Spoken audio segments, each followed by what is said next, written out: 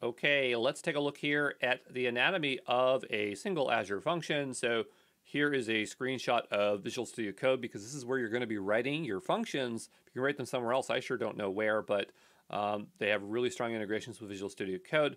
But the idea here is that we have a Visual Studio Code plugin installed that allows us to manage our remote functions, and we have local projects. But let's take a look at some of the files that are in here so we can understand what kind of files matter to our functions. The first is functions.json. This is configuration of a single function defining bindings, and we talk a lot about bindings in the Azure Functions section of this course.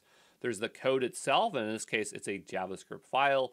We have the func_ignore. That's just like a get ignore file, but it's to ignore files, like files to be not packaged, right? So like when it actually deploys the function, you don't want those files included, but you might use them in local development. We have host.json. This is global configuration of all functions at the function app level. Then there's the local project itself. This is just where the function is stored locally.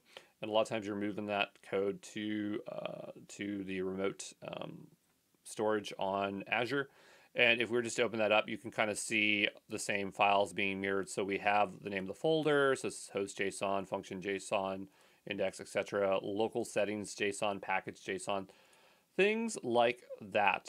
So I'll just kind of erase a little bit of this out of here, but you get the idea, and it will make a lot more sense when we start making functions, which we absolutely do in this course, critical for the AZ-204. So, but we'll do that soon.